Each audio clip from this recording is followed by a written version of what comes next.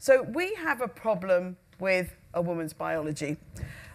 The quantity and quality of our eggs declines daily. And it all starts when we're a fetus in our mother's stomach, in our uterus.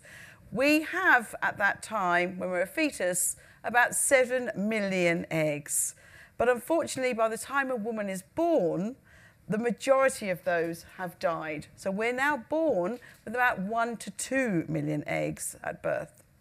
And then by puberty, we've again lost a huge amount of them. We have only about 500,000 eggs left at puberty. And from puberty to the menopause, we lose about 25 to 30 eggs per day. So we only ovulate normally one viable egg per month. About 1,000 roughly die each month. And by the age of 37, 90% of a woman's eggs have gone. And at the menopause, we have no viable eggs left. We do have a few actual eggs left, but they are no longer viable. So over our lifetime, a woman will only ovulate about 500 eggs. In a man's single ejaculate, he has about 100 million sperm. So we have the biggest gender inequality if we just look at our eggs and our sperm.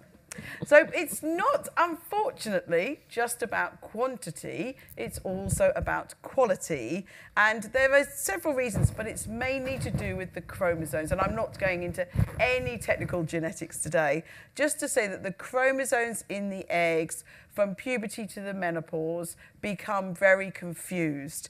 And this graph we can see here is a standard graph that we talk about fertility declining as a woman ages, this age at the bottom, and our chance of spontaneous miscarriage or spontaneous abortion will increase because of those chromosomes being very abnormal as a woman gets older, and it results in miscarriage and other issues.